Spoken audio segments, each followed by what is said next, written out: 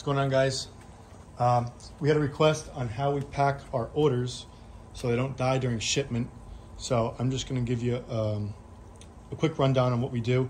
Obviously, I pulled the bin already. We're going to pull out some mediums and smalls. So we're going to take our egg crates, they get smacked into here. I'll make this part pretty short. This is what we end up with. From there, these are going to get sifted in size. So they're going to go through this 1/4-inch screen. Everything that goes through the 1/4-inch screen I know isn't big enough to be a medium. Those 1/4-inch screens will get sifted again through another set of holes for smalls. Larges, same thing. But we're going to start with this. So that's going to get poured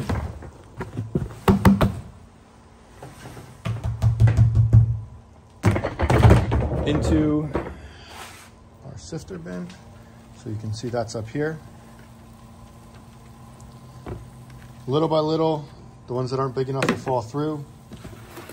After these sift for a little bit, I'm going to put them, actually they're going to go into this bin again. And we need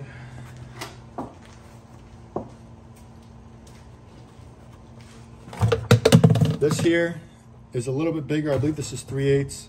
I messed up when I first made it, so there's a piece of tape over it. That's going to sit.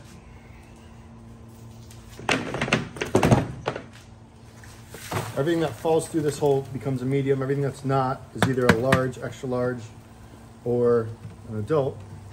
I don't think we need too many mediums today. I just put them back on the website. So we only have about 3 or 4 orders for them.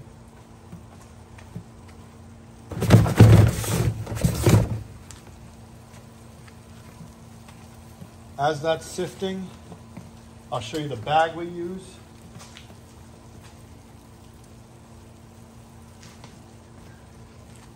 This here is a 6x10 cloth bag. You can get them at Uline.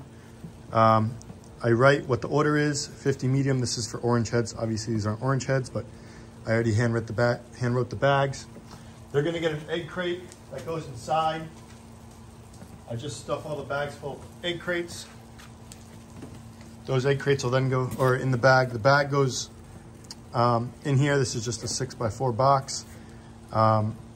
When we use heat packs, I poke a hole in the side just to let the air in. It's pretty simple. It's gonna be just like so. Tape, label goes on it. I put it on one on each side. The bottom of the label says live animals on it. That allows the USPS person to know that there's live animals in it.